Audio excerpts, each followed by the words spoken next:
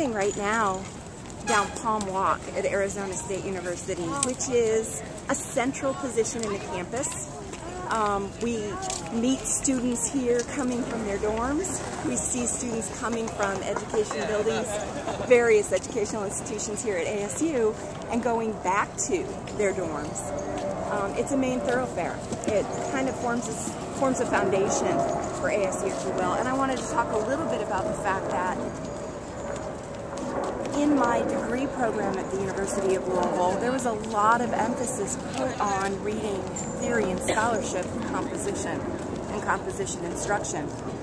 And that formed a foundation for how to craft that experience I got at the University of Louisville to meet a new program and upcoming challenges we have as administrators of writing programs.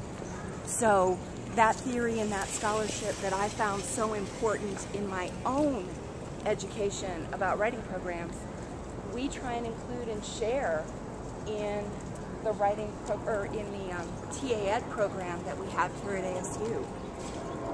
We continue to believe that knowledge of, reading in current scholarship and theory is important for ourselves as writing program administrators and for our TAs who are able to experience that continuum between theory and practice in the classroom the more they read and talk and teach here at ASU.